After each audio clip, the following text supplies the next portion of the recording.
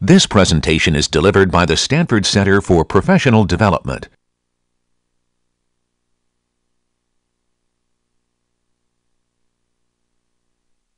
So today we'll continue with the conjugate gradient stuff. So last time, let me just review sort of where we were. It was actually yesterday, but logically, in fact, but we can pretend it's 5 days or whatever it would be. So we're looking at solving symmetric positive definite systems of equations, and this would come up in Newton's method. It comes up in interior point methods, least squares, all these sorts of things. And last time we talked about, the CG method. The basic idea is it's a method which solves AX equals B, where A is positive definite, but it does so in a different way. The way you've seen before are factor solve methods. And in fact, in those methods, what you need is you actually need the matrix. So you pass a pointer to an array of numbers, roughly, and then you work on that. What's extremely interesting about the CG method is actually the way A is described is completely different.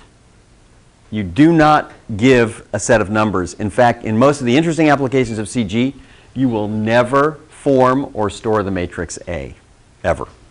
Because in fact, in most cases, it's huge. It's some vast thing. That's kind of the point. Instead, what you need is simply a method for calculating A times a vector. So what you really are going to pass into a CG method is a pointer to a function that evaluates this thing. How it evaluates it is its business. It's none of your business. That's sort of that's the idea. Okay. Well, last time we started looking at a little bit about this. We looked at two different measures of the error.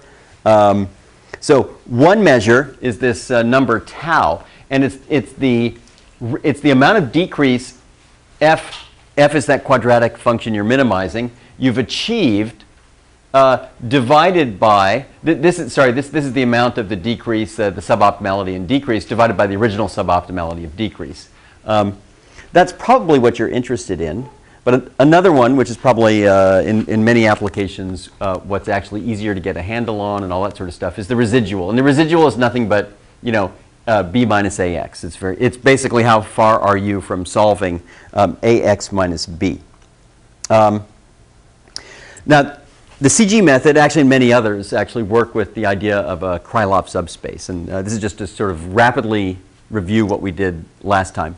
The Krylov sequence of a set of vectors is defined this way. It's actually, you take this Krylov subspace, and that's the span of b, ab, up to some ak minus 1b. And that essentially means it's all vectors that can be written this way.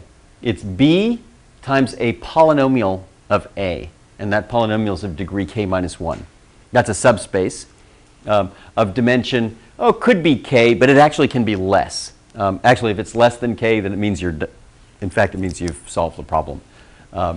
Okay, so xk is the minimum of this. This is the function you're minimizing, this quadratic function on the Krylov subspace. It's the minimizer of that. And the CG algorithm and several others, right, generate the Krylov sequence.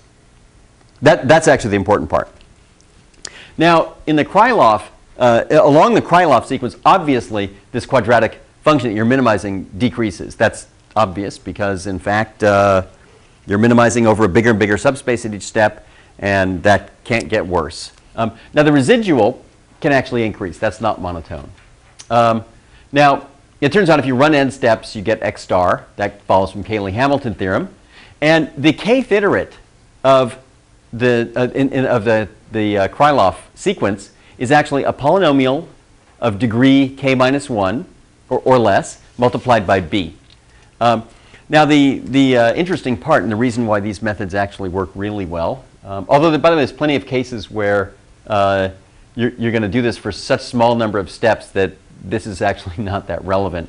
There's a two-term recurrence, and the two-term recurrence is this. You're going to, you can compute the next point in the Krylov sequence actually as a linear combination of not just the previous one, but the previous one and the one before that. And then there's some coefficients here. And we'll see what the coefficients are later. Actually, they're not that relevant. What matters is that they exist and are easily calculated. Okay, so we've seen this. And what I want to do now is look at the, to understand how CG method works or how well it does. It's extremely important to get a good intuitive feel for how it works. When is it going to work well? By the way, notice that you would never even say anything like that when you talk about, like, direct methods. You wouldn't say it's good to talk about, let's say, well, here's a 1,000 by 1,000 matrix. Oh yeah, here's when it's going to work well. It always works well. You have positive definite matrix, you take a Cholesky factorization. It doesn't depend on the data. I mean, to first and to zeroth and first order does not depend on the data. Okay, with these though, you need to know when is it going to work well, because that's actually the key to all of these things. So the way to do this is essentially to diagonalize the system. Now when you diagonalize, it's kind of stupid, because if A is diagonal and I ask you how do you solve AX equals B, that's easy. That's just A inverse B. A is diagonal. So the solution, if I diagonalize, is actually just this. It's just the transformed B divided by the ith entry in the transformed A, which is diagonal. It's this lambda thing here. So that's very simple.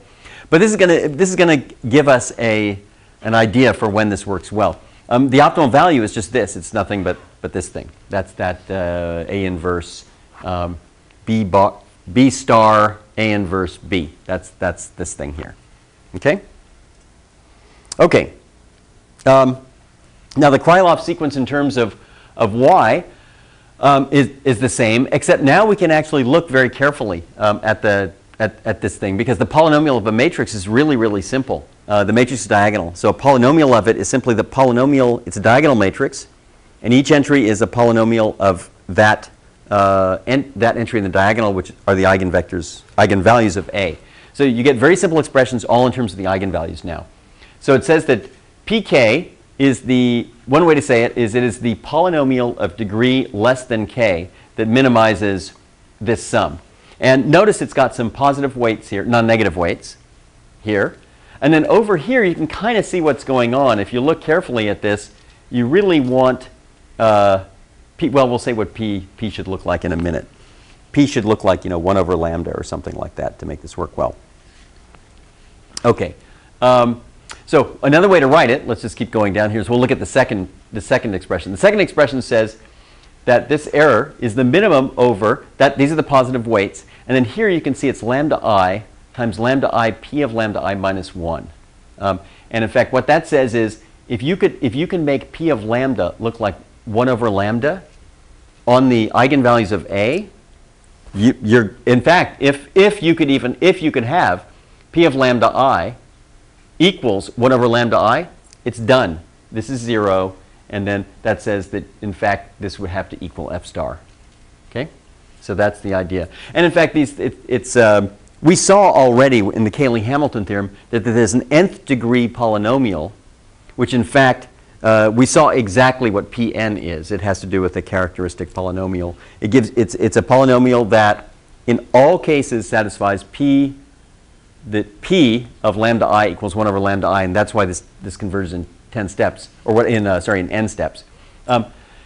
Now what's interesting here is this is going to give us sort of the intuition about when this works well. There are lots of other ways to say it. I mean, one is to say, well, look, a polynomial, something that looks like that is a general polynomial of degree k with the value that if you plug in 0, this goes away, you get 1. I mean, I switched the sign on it.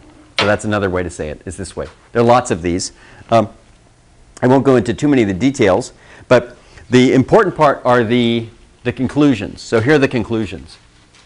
If you can find a polynomial of degree k that starts at 1, that's small on the spectrum of A, then the kth, then actually no matter what the right-hand side B is, your f of xk minus f star is going to be small. And in particular, this says that if the eigenvalues are clustered into groups, let's say k groups, then yk is going to be a really good approximate solution, because if I have k clusters of eigenvalues, I can take a kth order polynomial and put it right through, say, the center of those clusters or near the center of those clusters, and then that polynomial will be really small on each of those clusters, and we'll get a very good fit here. Now, there's another way to do well, and that's to have yi star small for just a handful of things. So this says, if your solution is approximate linear combination of k eigenvectors, then yk is a good approximate solution. So that's another way to say it. Notice that this statement is independent of the right-hand side and depends only on the matrix A. This one now depends on the right-hand side, but doesn't depend on the clustering. It basically says if you're a linear combination of k eigenvectors, then this must be a good solution. So, okay. Now you can do things like this. This allows you, these are classical bounds. Classical bounds would be things like this. You would, suppose the only thing I told you about A was that its condition number is kappa. So I give you, let's say I can scale A. So I give you lambda min and lambda max. And if I put a Chebyshev polynomial on there, that's a polynomial that's small uniformly across it on that interval, you end up with a conclusion that says this. It says that this convergence measure, this thing goes down like that. And this is actually, this allows you to, by the way, a simple gradient method would have a kappa here and a kappa here. So if you just use a gradient method to minimize that function f, you'd get kappa here and kappa here. And so you're supposed to say, wow, that's much better because you get square root here or something. So that's the idea. It turns out this is interesting, and that's fine. But it turns out actually that where you want to use CG is where, in fact, I mean, this is like many other things. It's an upper bound. And in fact, you usually get convergence that's sort of much, much faster. Not to high accuracy. So let's do an example here. So these show you, this is the function q. They all start at 1 here. It's a 7 by 7 matrix. Now, I think it goes without saying that CG is not the method of choice for solving a 7 by 7 positive definite system. That's something, I guess the time to actually solve a 7 by 7 positive definite system is down in the, it's definitely sub-microsecond, obviously. So this is not the right way. Nevertheless, this is sort of the, we'll just look at an example. So here are the eigenvalues of A. I don't know, there's one here. I guess it's around 2. A couple down here, another cluster here, and an outlier out there. After one step of CG, the optimal Q is this thing. By the way, it goes without saying you don't ever produce these. I mean, if you want to keep track of these polynomials, that's fine, but you don't need to. So this shows you that one, and you can see it. It's kind of doing its best. It's not so small here, nor is it small here, and it's pretty big there. The quadratic is this green one, and you can see it gets small near this cluster, and it kind of splits this cluster and goes near it, so that you get things like this. The cube term, I think that might be the purple one here, is the cubic term. And you can see now cubic is nice because it's sort of, you can see 3 clusters, and it does just what you think. It goes down, goes right through this thing. It's very small here, small here, small here. Over here it's very, quite small, still small, and then kind of goes down there. It's small here. So actually you could expect that after 3 steps of this method, you're going to get a very good solution. The quartic, I think, is the red, maybe. I guess maybe that's the red. I'm not sure. I guess that's the quartic or something.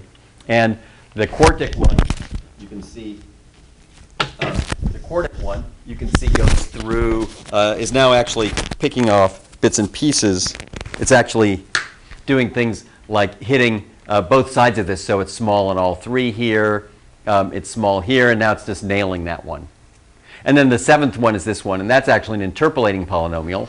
So it's 0 in all of them, and that means that at step 7, you get the exact answer. Okay, so, I mean, actually, I'm anthropomorphizing this, obviously. Well, all that's actually done is the Krylov sequence is computed. But this gives you a rough idea of how this works. Okay. Actually, you'll know shortly why it is that you need to know how well CG works, because it's going to be your job to change coordinates to make CG work. We'll see that in a minute. Okay, so here's the convergence, and sure enough, you know, you start with, that's the full decrease, and you can see that sort of after 5 steps you've done very well, and I guess after 4 you've done extremely well, and so on. So that's the picture. Okay, here's the residual, which in fact does go down monotonically. Didn't have to, but it did in this case. Now we'll look at it. I mean, that's a fake example. Let's look at a real one. Here's an example. It's just a resistor network with 100,000 nodes. We just made it's a random graph. So each node is connected to an average of 10 other nodes. So, you know, some big complicated resistor network.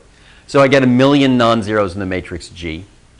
And I pick one node and I make that the ground. Okay? Then I'm going to do the following. I'm going to inject at each of the 1,000,000 nodes a uniform current. A current that's chosen randomly uniform on 0, 1, and the resistor values will be uniform on 0, 1. Okay, so that's the problem. It doesn't matter, but in this case, if you wanted to use a sparse Cholesky factorization, actually before you even do it, you'll know what happens because you can actually do the symbolic factorization on G and actually calculate the number of fill-ins. Okay, so in this case, it required. There was too much fill-in, and I don't know. I don't know how big it would be, but maybe I don't know, 50 million, 100 million, or something like that, non-zeros, starting from 1 million.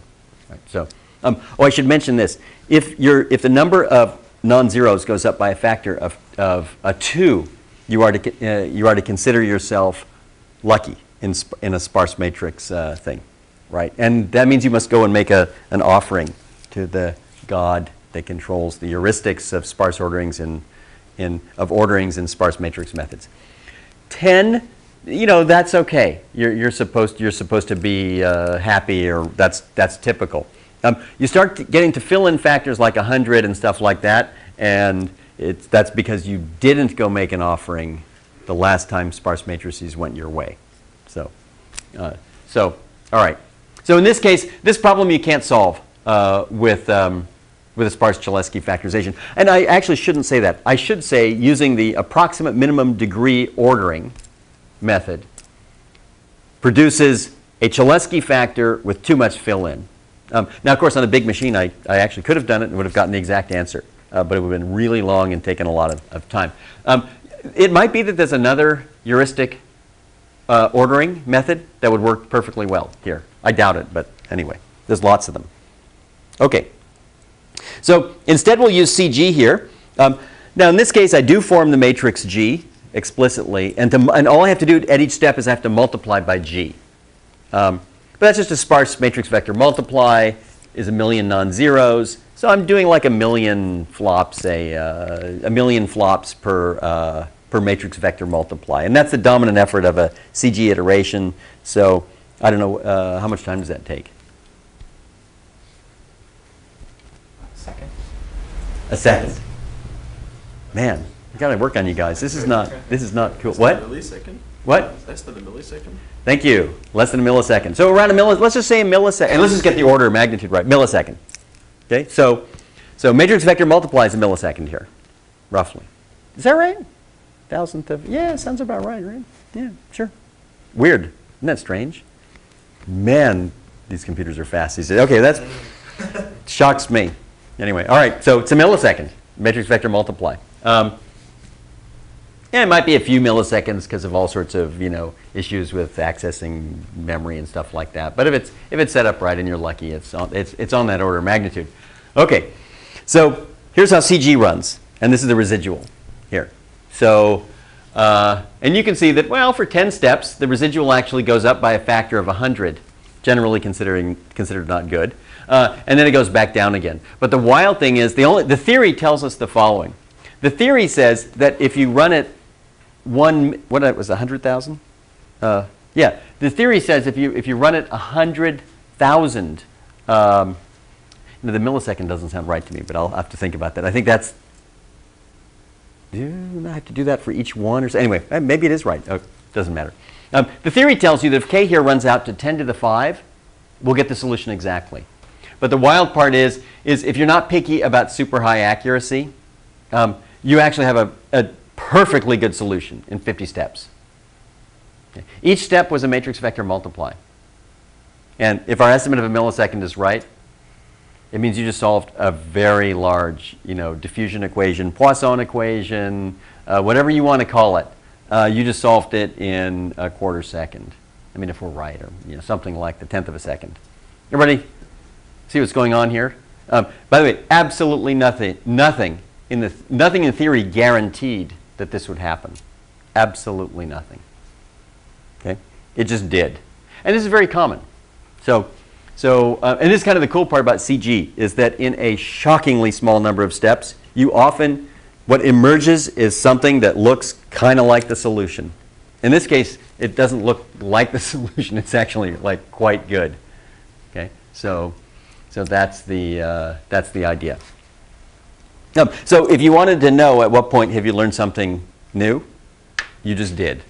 You cannot if you just type this thing, G\I or whatever, and let us parse, even if you have a big computer, it's going to take a long time and a lot of RAM. And then this will just get a pretty good answer in 50 steps and just be way, way shorter. Okay? Okay. So here is the CG algorithm. There are many variations on it. People seem to focus more on the algorithm itself than actually on what the algorithm produces. In my opinion, it's much more important what the algorithm produces, which is the Krylov sequence. And there are other methods that produce the Krylov sequence, and they have different round-off properties and things like that. Let me show you what those are. So here's one, and this is, instead of just sort of making up my own, I just followed exactly one from a very good book on this subject by Kelly. So just to make it, not to invent new notation or anything, it's this. And the only important part you need to know here is something like this. You maintain the square of the residual at each step. If the residual is small enough, you quit. So this quitting criterion, epsilon, is on the ratio, it's what we call eta. It's on the ratio of the current residual to the norm of B. That's this thing. And what you do now is something like this. Your search direction is going to be something like P, and it's a combination of both the current residual and the previous search direction. Then all of the effort in here, well, not necessarily, but in most cases, is right there. This one thing right here. This is where you call the mult by A method is called right here. Everything else, if you look here, is actually sort of an O of n or a blast level 1 or however you want to call it, call. So for example, here you update a vector, that's O of n, that's O of n. You have to calculate an inner product. Actually, if you want to parallelize this, that's the one that is really irritating. Everything else here can be done is completely distributed.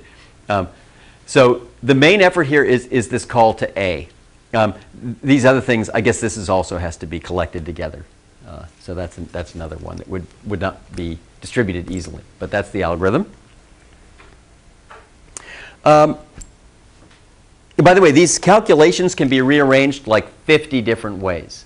And so you get different versions of it. In exact arithmetic, all of those ways will compute exactly the same sequence xk.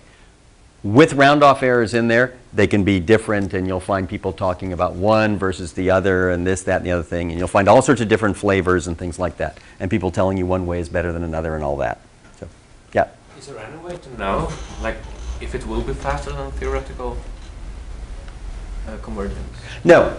I think the theory just gives you like rough guidelines. It basically says if the eigenvalues are clustered, for example, if they're tight, if the condition number of the matrix is small, that condition number bound will tell you it's going to nail it in 50 steps. Okay?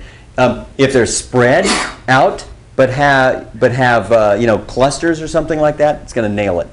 That kind of thing.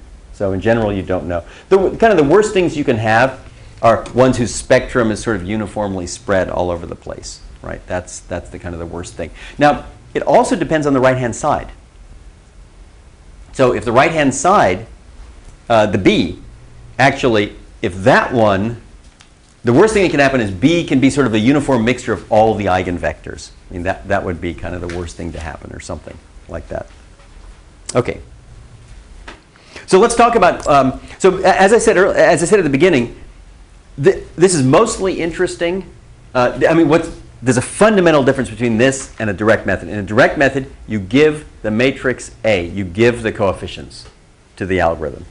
Literally, you pass an array or some data structure and you get the entries. In CG, you do not need that. All you need is a method that multiplies by your matrix A. There's nothing else you need.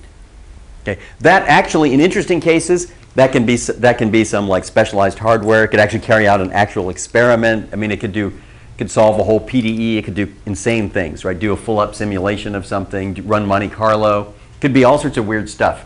But it doesn't have to be a matrix is the point. So here are some examples. When can you do an efficient matrix vector multiply? These are kind of obvious. If A is sparse, for example, if it's sparse plus low rank, now you better know the factorization here. And if you want some numbers here, you should just think of A as like 1,000,000 by 1,000,000. That's just kind of, you know, because if A is, I don't know, 10,000 or something, this is kind of not worth it or something. Yeah, so you should just, your mental image should be the A is 1,000,000 by 1,000,000 or 10,000,000 by 10,000,000. That's a good number, 100,000,000 by 100,000,000. These are the numbers you want to think about when you think of CG and how these things work. If you have products of easy to multiply matrices, that works. Fast transforms come up. So FFT, wavelet, DCT, these types of things.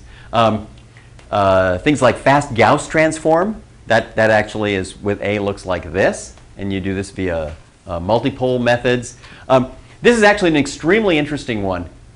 Here's a matrix that is extremely, that is dense, well, half dense, and that's this. The inverse of a lower triangular matrix. In fact, even the inverse of a sparse lower triangular matrix. That's a great example. So I give you a sparse lower triangular matrix. By the way, the inverse of that is generally completely dense. So what that, yeah, and I couldn't even store, let's make it 1,000,000 by 1,000,000. In fact, let's make it 1,000,000 by 1,000,000 banded. The Cholesky factorization of 1,000,000 by 1,000,000 banded, of course I could solve that directly, but anyway, 1,000,000 by 1,000,000 banded or something like that is actually also going to be banded. It's going to be lower. It's going to have, it's small. It's easy to do. The inverse is going to be a full lower triangular matrix. You can't even store it, and it would be completely foolish to actually calculate the inverse matrix and then multiply each time. But if I give you a vector and I ask you to multiply by the inverse, it means you have to solve a lower triangular set of equations, and that you can do by back substitution. If it's, I'm assuming, I'm taking the case where it's sparse. Okay, so these are just examples. It's very good to think of examples like this. Okay, now a couple things you can do. You can also shift things around. So if you have a guess x hat of the solution x star, then in fact what you can do is actually, well, you can, this is the residual with your guess. If you solve AZ equals this residual, then your solution is actually going to be just, if you solve this, you get the optimal Z and you add it to x hat, and that's your solution. What happens now is that xk now looks like this. It's actually x hat plus this, and it's the argument of this quadratic over the shifted Krylov subspace. So you shift by this x hat. And there's nothing you have to do to make this happen. All you need to do is initialize not with 0 in the first step, but with x hat, and everything will work. Now, this is also very important, because this is good for warm start. So what this means is, if you need to solve, let's say, a giant circuit equation, giant resistor equation, if that's part of integrating, integrating a circuit, integrating a differential equation for a circuit, you will step forward a couple of picoseconds or whatever, and you'll solve a similar system. You can use the last thing you just calculated as your guess, and this can often give you like stunningly good results. So actually, we'll see an application of that in optimization soon. So, okay, but now we come to the real way it's used. And I should say this. I should say that if you, in most cases, if you simply run CG on a problem, it won't work. The theory says it will work, But that's not relevant for several reasons. It's not relevant, number one, because you have no intention of doing a million, if you have a million dimensional system, you have no intention of running a million steps because you don't have that time. You don't have that much time. That's the first thing. So to say that it works in practice means that it works in some very modest number of steps. A lot of people, I remember hearing, here's something you hear on the streets. That you're doing okay when CG, when you're pulling, you're doing right pretty well when you're doing square root n steps. Theory says you have to do n, but the word on the streets is square root n should do the trick for you. And if you think carefully about what that means, it's just a rule of thumb. It says if you have a million variables, in 1,000 steps you should have a pretty good solution. Okay? These are just, I'm just saying these. It could be slow, you know, but you shouldn't be shocked if it's on the order of square root n. That should be the target. So 100 million, 10,000, that kind of thing. Okay? These are the numbers. Okay. And the other reason it's not that relevant is the following. The theory is that errors when you're doing conjugate gradients, round off errors, they actually add, it's unstable, and the thing diverges. Actually very quickly. So by itself, CG generally often will just fail. If you just have some problem and you run it, it's just going to fail. Okay. So the trick in CG is actually changing coordinates and then running CG on the system in the changed coordinates. That's the trick. That's called preconditioning. Now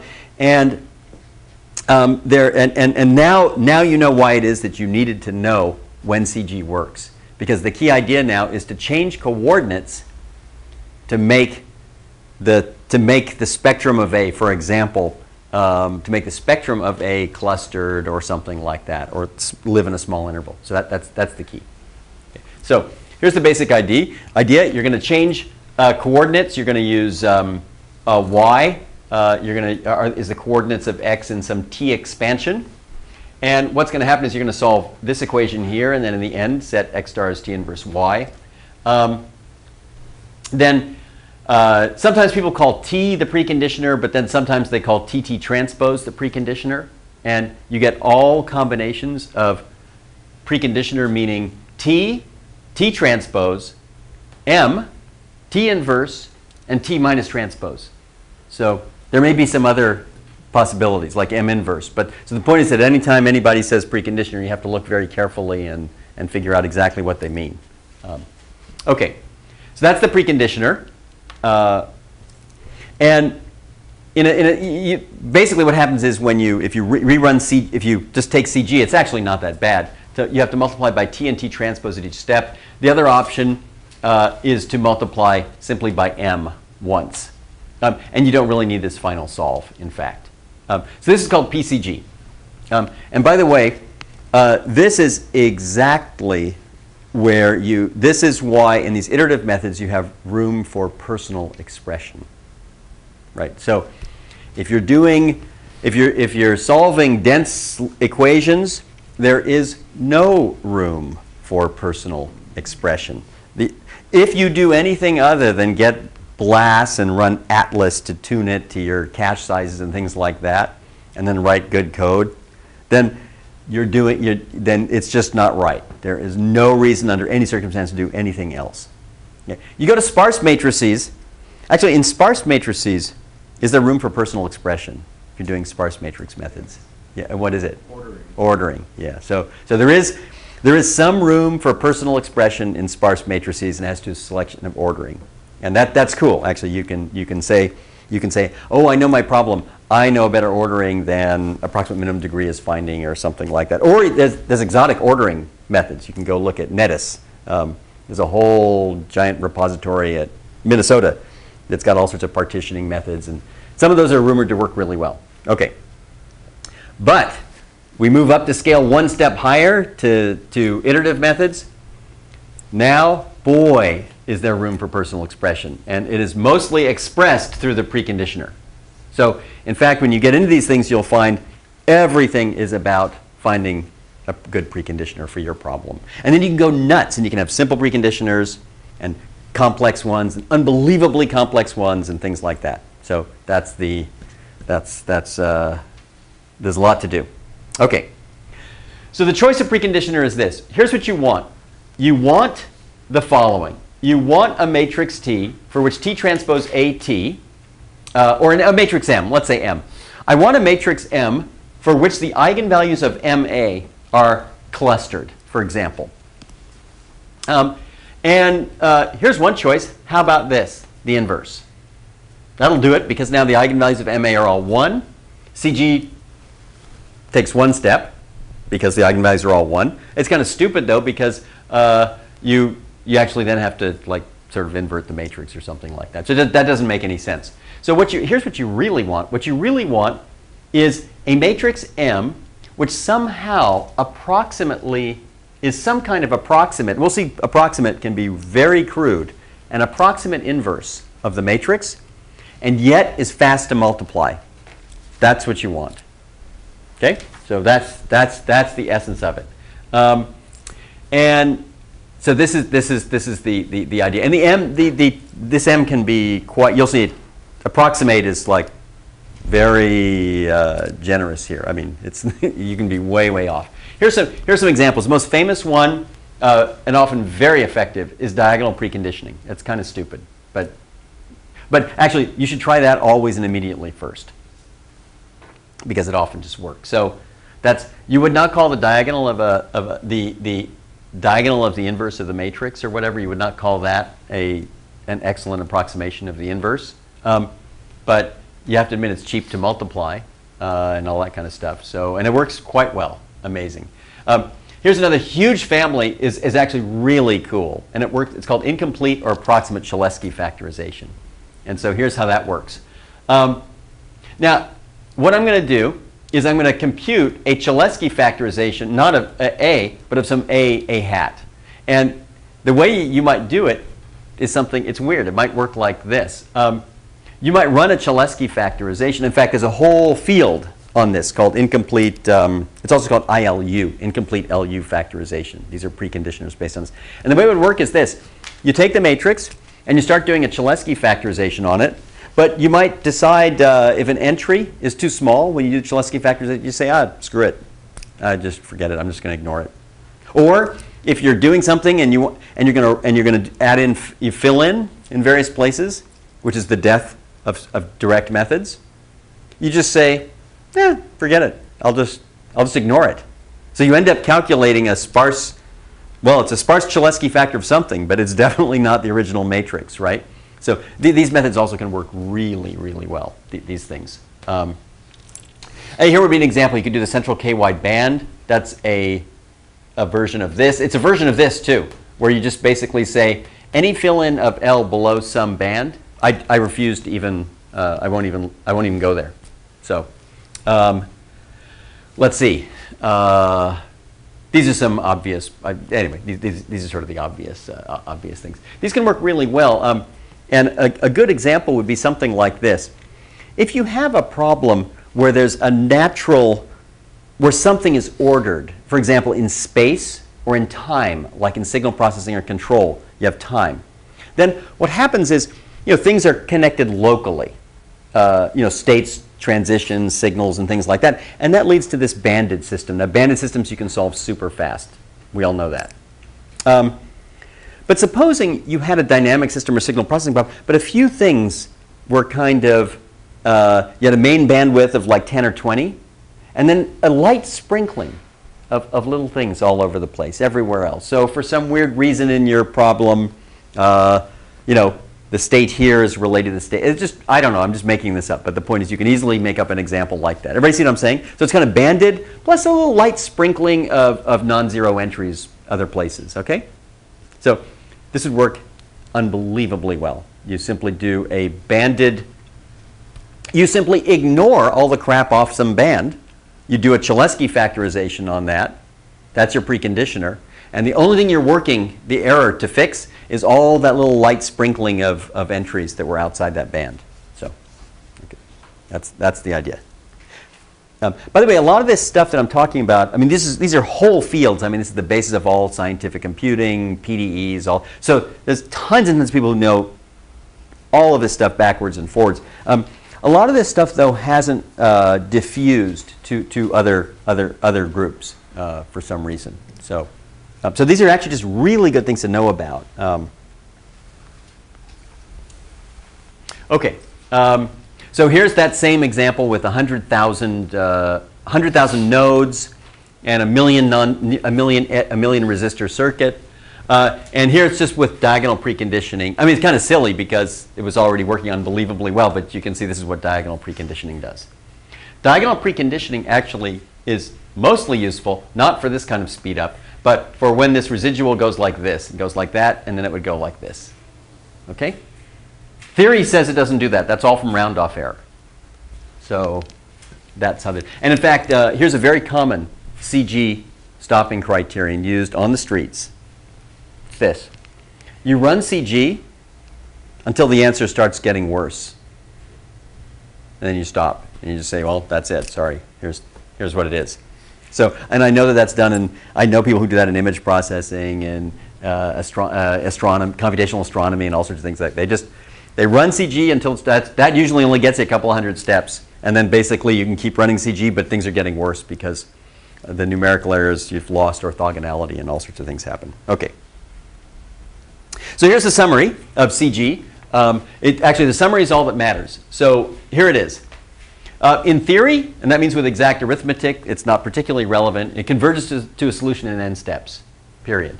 That's not interesting or relevant because n, you should think of, is on the order of 1 million, roughly. And the whole point is you have no intention of doing 1 million steps. Your goal is to do it in 1,000 steps, couple hundred, whatever. So that's kind of your goal. Actually, if you're really lucky, 10, 20, 30. These are the numbers you really want.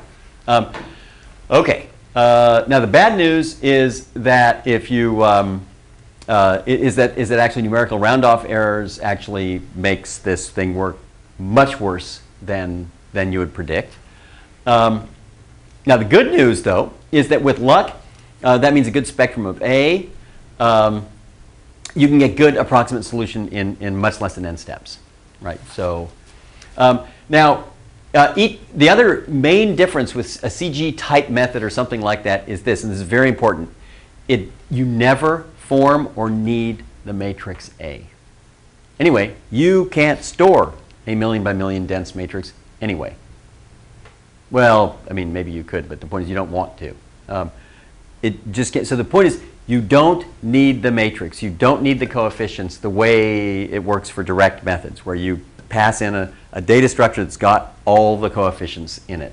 Okay. Here, you don't need it. What you need only a method to do matrix multiplication. It means you have to rethink in your head everything you knew about linear algebra.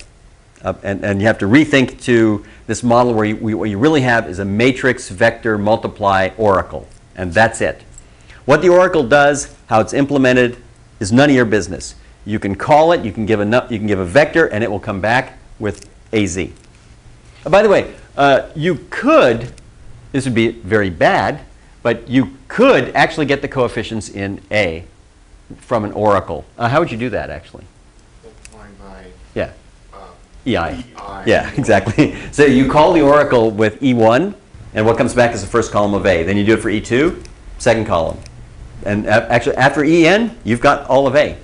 So then you could pack it in there and then call LA pack, whatever. But that's not the point here. Okay. And very important to fix in your mind how this is different from factor solve methods. Okay, it's less reliable. It's data dependent. So, for example, that circuit I showed you, that was with a random topology. I might take another circuit that's got like a pinch point or something in it. 10,000 iterations, nothing happens. Or it's even worse. So it diverges. These are data dependent, okay? And this is not the case, roughly speaking, for direct methods. They're data dependent. But there is, you can think of this the bad way or the good way. The bad way is this. These methods don't work in general unless you change coordinates with a clever preconditioner. That's the bad way. The good way is to say, is that CG methods have lots, I mean, the employment prospects are very positive because you don't just call a CG method. You need somebody to sit there, figure out the problem, try a bunch of preconditioners, and tune things, and find out what works. So, so that's you can think of that the good way. There's room for considerable personal expression in CG methods. On the other hand, you can hardly complain. This is really your only method for solving a problem with million, 10 million, 100 million variables. So if you made the mistake of going into a field where that's needed, then that's your problem. So when you have A only in operator form, it seems like it would be hard to get some of the preconditioners you mentioned before. So Right. do you just use easier ones? Yeah, so that's, okay, yeah. So if A is an operator form, usually you know the operator. I mean, typically you know the operator. So it's not this thing where you don't even know what the oracle does. I mean, the theory says you could do that. No, to get, although that, well, let's see, no. It says, so for that, you have to sneak around the oracle. Yeah, it's a good point. You know, you have your, it's not a pure oracle protocol. Just to get the diagonal, you'd sort of sneak, or you'd send a messenger around in back of the protocol and say, would you mind telling me what your diagonal is? And normally, a reasonable oracle will be willing to tell you the diagonal. So, but that's a very good point. If you have to find your diagonal by calls to the oracle, you're screwed. Yeah. Okay. That's. Any other questions about this? Because we'll go on to the next the topic, which is actually just it's kind of obvious. It's just applying this to optimization. Okay. So these are called truncated Newton methods. Actually, there's a lot of other names for it. We'll get to those in a bit. They're called approximate Newton method, truncated, and you can do this all the way up to interior point methods. So let's see how this works. So here's Newton's method. In Newton's method, you want to minimize a smooth convex function, second derivatives. And so what you do is you want to calculate the Newton step by solving this Newton system here. It's symmetric positive definite. That's symmetric positive definite. And you might do that using a Cholesky factorization. This would be the standard method, you know, for problems that are either dense with up to a couple thousand variables, or problems that go up to 10,000 or even 100,000, something like that, but where the sparsity is such that the Cholesky factorization can be carried out. So that's what you do here. And then you do a backtracking line search on the function value. It could be on the function value or the norm, either way. And you'd stop basically based on the Newton decrement, that's this thing, or the norm of the gradient. So that would be your typical stopping criterion. Okay.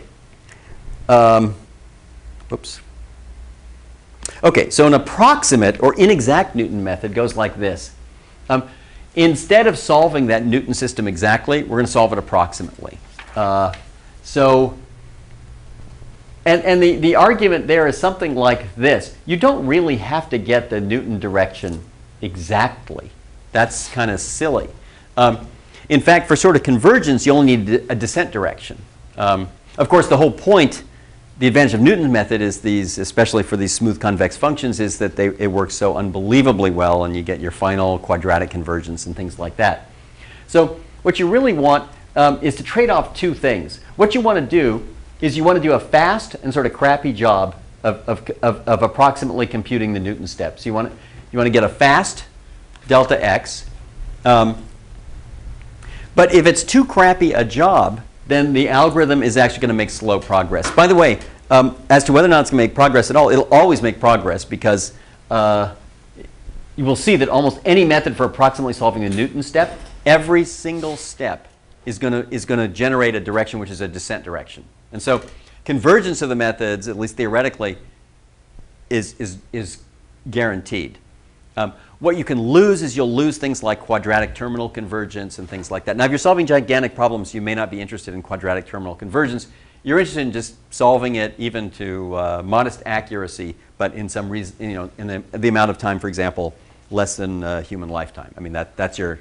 But again, this is your problem for solving such big problems. This is your fault, I should say. Okay.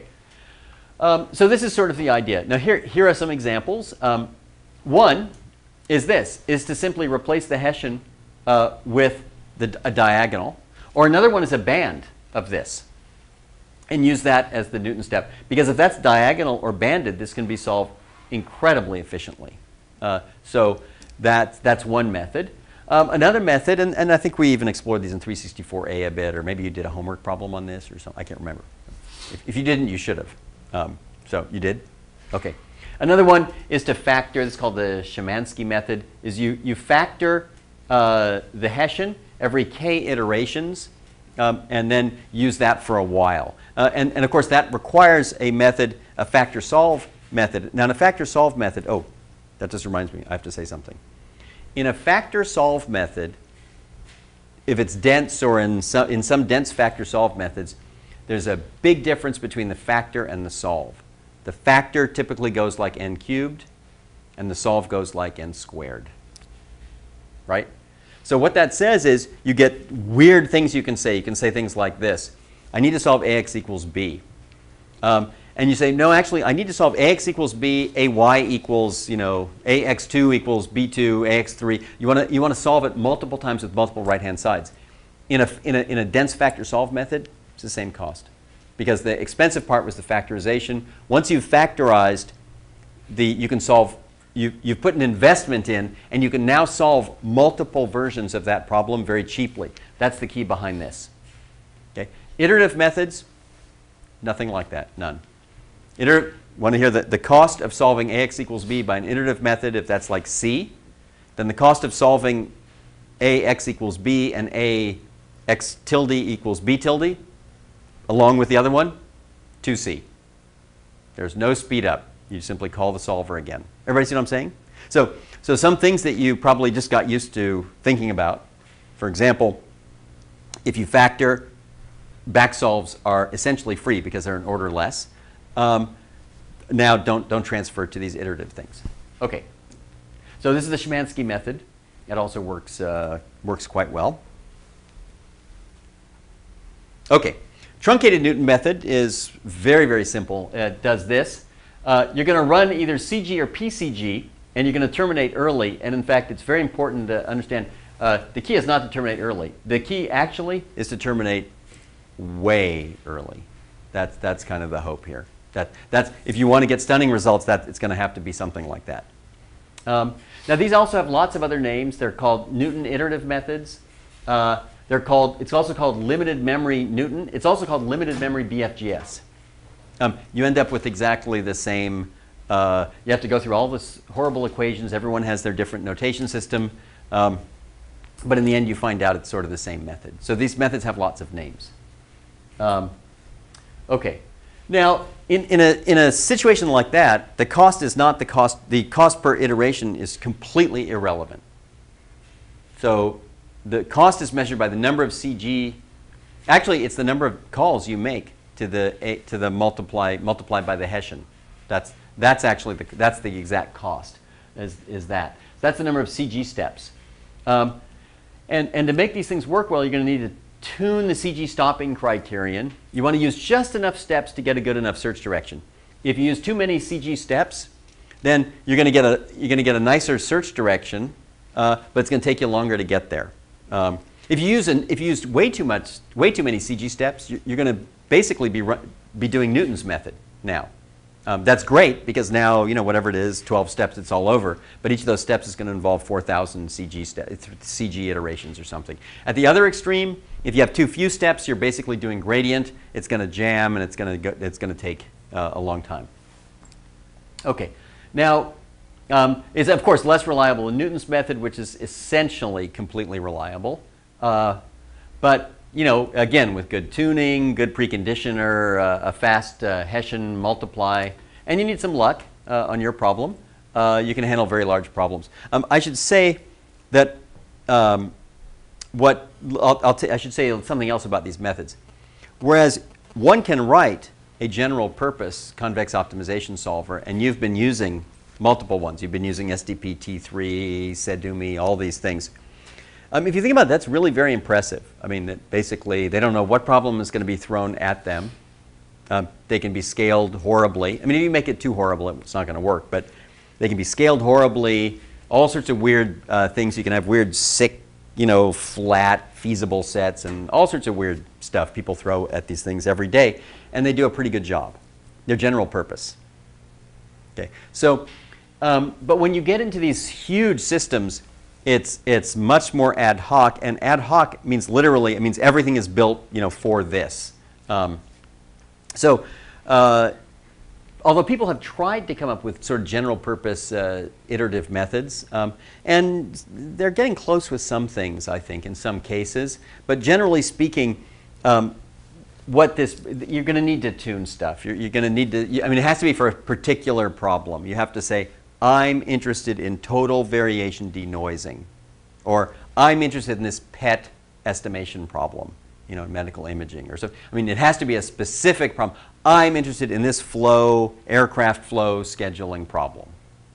Okay, so now the good news is this. Once you fix to a particular, it's, by the way, not a particular instance of the problem, but the problem class. Once you fix to one of those things, I am not aware of any case where these methods cannot be made to work.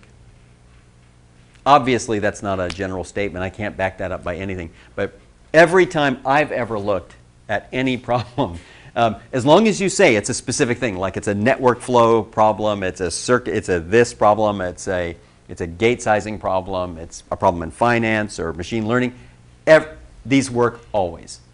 They don't work in 15 minutes. They work in, takes a while, right? Maybe not a while. So that's kind of the good news of these methods. And it's kind of the answer to this. Maybe once a day somebody comes up to me and whines, often by email actually, because they're not here, but they come up, they whine, they go, oh, yeah, my problem, CVX, you know, I can't solve it, blah, blah, blah. And okay, and you're like, it worked fine for 10,000 variables, it doesn't work for 100,000. And I'm like, well, it's first of all, it's MATLAB. It's made so you could rapidly prototype your problem. You need to solve 100,000 variables, you need to know how these things work and stuff like this. So this is the answer to people like that. And they're like, nah, I don't want to write my own software, it's too hard and everything like that. I'm like, then don't solve problems with 100,000 variables. Just go away. Don't bother me or something. But the bottom line is you want to solve a problem with 10 million variables, 100 million, in a specific area, right? Like a specific little area, it's going to work, basically. So it's going to require some luck, and it's not going to happen in 15 minutes. Okay, so here's Truncated Newton Method. You'll do a backtracking line search on this. You could do a backtracking line search on F as well. The typical CG termination rule is going to stop when this is your Newton system residual here, divided by the gradient, which, by the way, is the right-hand side. So this is exactly the eta that we had before. There's no reason, this is an okay one. It's just, all of these things are kind of heuristic and stuff like that. So exactly what you use to stop maybe doesn't matter so much. And what you'll do is you'll have simple, with simple rules, then you'll iter out at some constant number, and you'll have this epsilon PCG that's constant. And so this might be like 0.1. That would be a reasonable number there. You wouldn't want to put 0.01, and you sure as hell would not want to put 1e minus 4. 1e minus 4 says you're basically calculating the Newton direction. And there's no need for that. Well, maybe to get the thing up and running and verify your code works and stuff like that. You might start with a small problem and make this 1e minus 4 just to make sure you're actually calculating the Newton step. And it should look then exactly like the Newton trace at that point. But you might want this to be 0.1. So a more sophisticated method would adapt the maximum number, or this thing as the algorithm proceeds, and the argument would go something like this. It would say that, look, early on, you don't need to solve the Newton. The whole point of Newton is that it changes coordinates correctly in the end game. So that if you're stuck in some sort of little canyon, instead of bouncing across canyon walls as you would in the gradient method, you're skewed towards a direct shot at the minimum. That is what Newton's method is. So you'd argue that actually Newton's method at first, I mean, in many cases, you're wasting your time. So then you might have actually at first, this might be like this might start 0.1, and then it might kind of go smaller or something. And that might modulate depending on how close you are to the solution. There's a lot of lore on this. And you can find this in books and things like that. But a lot of it is just to play with it. So that's it. You would find some theory on this, and it's, you know, it's mildly interesting and things like that. I mean, this would, you'd find go find something from the 70s or 80s or something like that, or in some book that would tell you if you did this, you guaranteed superlinear convergence.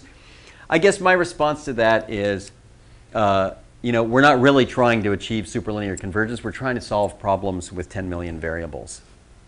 Right. Yeah. Like the backtracking line search tend to take like a long time. Is there? It shouldn't. Why would it take a long time? Because essentially, I guess it just starts. It like has to do a lot of queries to get to like. I guess it depends shouldn't. on your criteria for. It should not.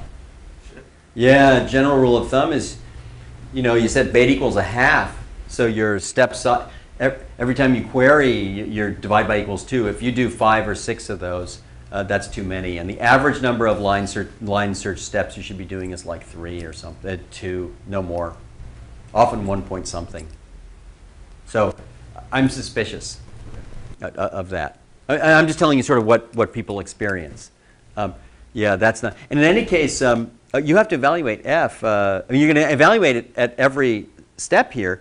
Not every CG step, right? But every outer iteration, you're going to evaluate the gradient of F. And I haven't added that in to the cost here. So, yeah, that would come up. But yeah, you shouldn't be doing a lot of line search things, right? I mean, certainly, first of all, Newton's method, when you get into the end game, you're doing none. I mean, if it's really Newton, you should be doing none. And that will translate over here. When you get down in the region of quadratic convergence with a method like this, you shouldn't be, even though you don't have exactly the Newton direction, which is aiming you right to the solution, it's a good enough direction that a full step should be taken. So it's actually kind of a bad sign if you're doing more than a couple of Newton steps. And if later in the algorithm, I'm sorry, backtracking steps, if later in the algorithm you're doing lots of backtracking steps, it doesn't sound right. Oh, well.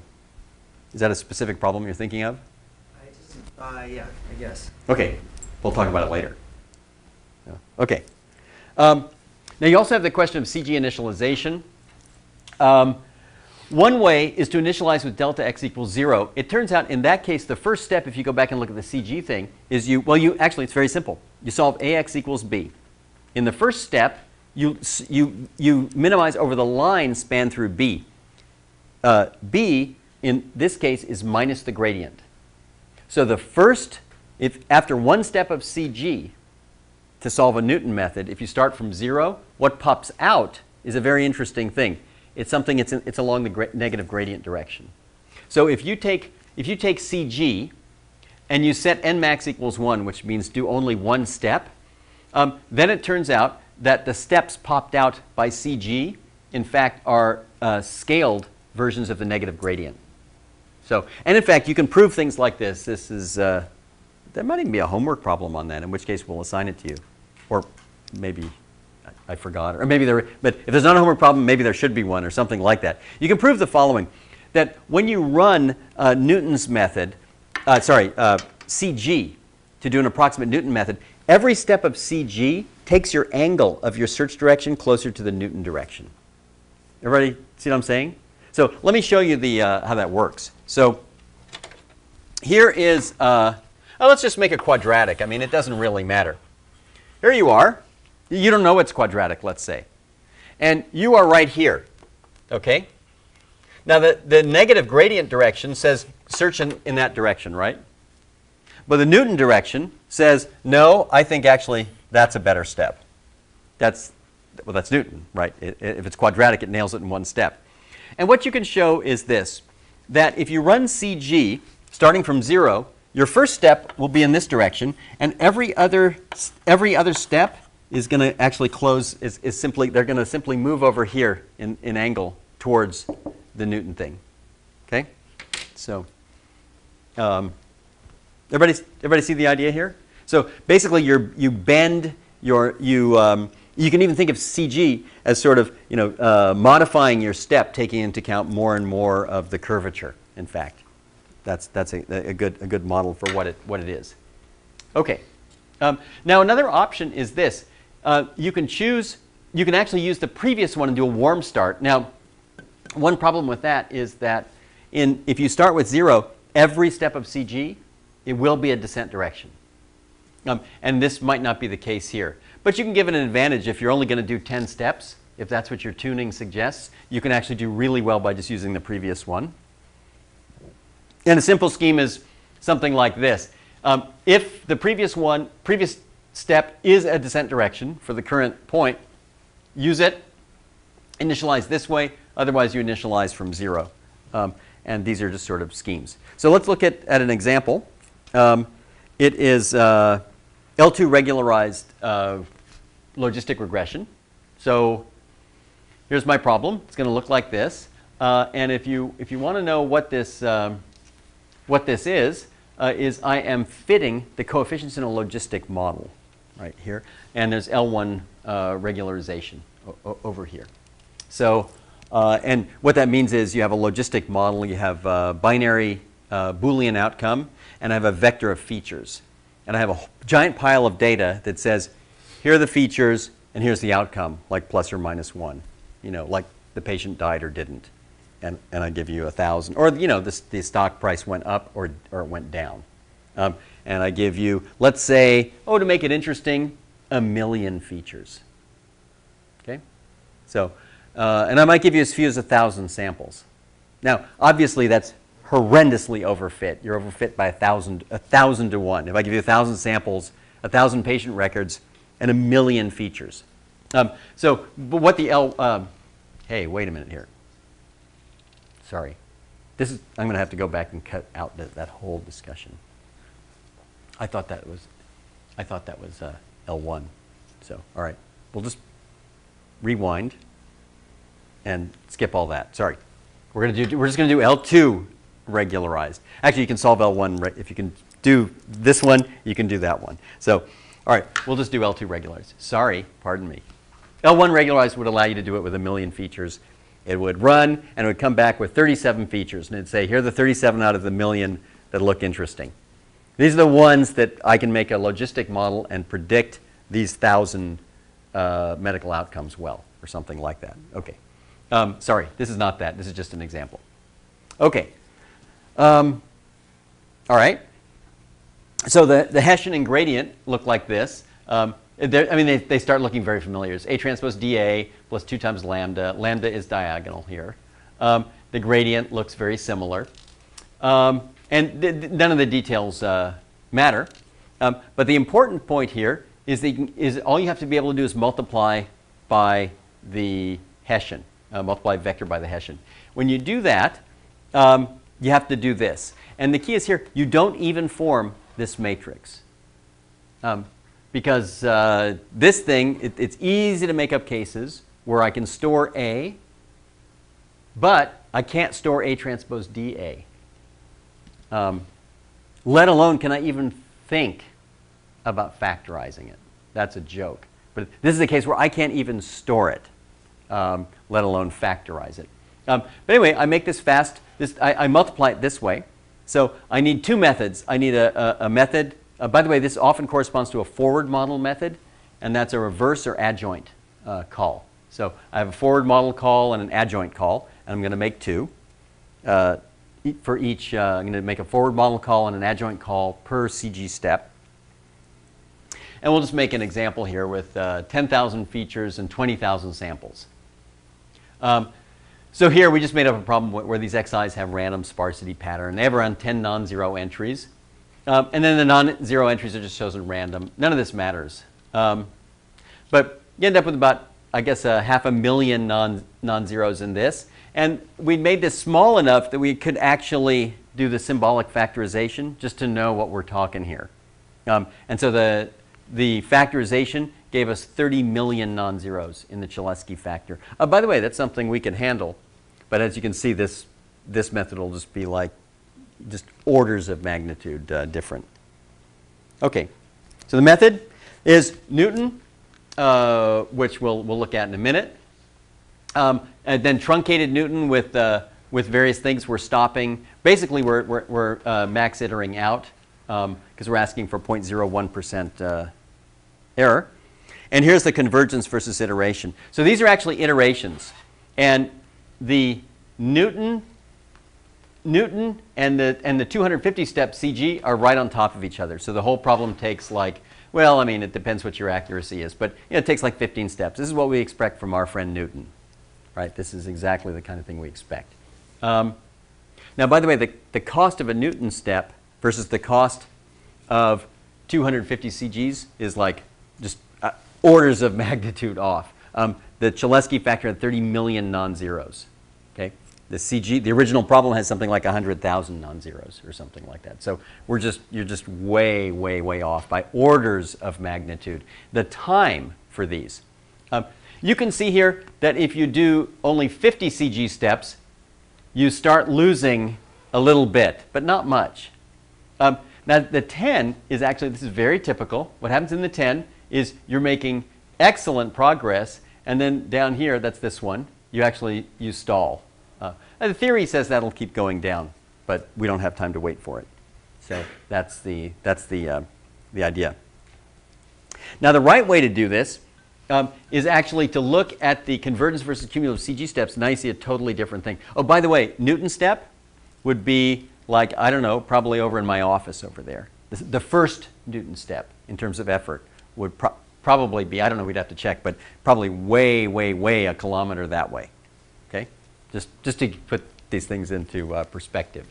Now let's see here. What you can see is very, very cool. This guy that does 10 CG steps, which is hardly going to win at any prizes for like good approximation of the Newton step, is doing like amazingly well, and then it just jams. By the way, if you're happy with a gradient being 10 to the minus 5 or whatever, like this is ridiculous. Cumulative number of CG steps is 100, and so you're solving a problem that I don't know how long it would take with a direct method, but this one might be in the order of like 20, 30 minutes or something like that. You're now back to solving it in milliseconds. So you're just orders and orders of magnitude faster. So here are some times, so we can actually get the times. So let's see. So if you do 50 or 250, you're basically the same. So here's Newton method with n max, and it jams near this gradient 10 to the minus 6, but that often is just fine. So here the time is 1600 as opposed to the 1600 seconds, so it's not bad, it's half an hour, something like that, as opposed to 4 seconds. Okay, so these numbers are these are pretty good factors here. These are worth going after. These factors. So these are just much faster methods. That's to hit. You have this one that jams or something like that. But you're already way off. I mean, you're down in the sub minute range. If you just do diagonal PCG, here's the same picture. And I think now it's simple. Now there's absolutely no doubt what the best thing to do is, and it's right here. You just do diagonally preconditioned CG to do your Newton method. 10 steps. Now, that's ridiculous. If someone says, what are you doing? You say, I'm doing a crappy job on Newton's method. And you say, really? How's it crappy? And you go, I'm using an iterative method to calculate the search direction. You say, well, what's your iterative method? You say, I'm doing 10 steps of CG, and then I quit. Then whatever I have at that point, I pass it to the higher algorithm to do a line search. Then you say, oh, do you have some theory that says that works? And you go, oh yeah, if I were to do 100,000 steps in exact arithmetic, I would have computed the Newton step. So, I mean, no one can possibly justify why 10 steps is enough here. I mean, you just can't do it. So that's it. But these things work now unbelievably well. And now that means you can scale. That means you can do a problem with 100 million variables like no problem. So here are the numbers for this, and they're kind of silly. It takes 1600 and it goes down to 3 seconds, or it would be 5 seconds as opposed to like 45 minutes or whatever that is. So these are real factors here. Oh, and by the way, if you make the problem a bit bigger, this goes up much faster than this. Will just go up linearly. So you'll just if you were to make it 10 times bigger, you could solve a problem, and this would be a minute, and that would probably scale much worse than linearly. So, okay. And you can use this for many things. You can use it for barrier and primal dual methods. And I think what we're going to do is quit here and sort of finish up this lecture next time. So we'll quit here.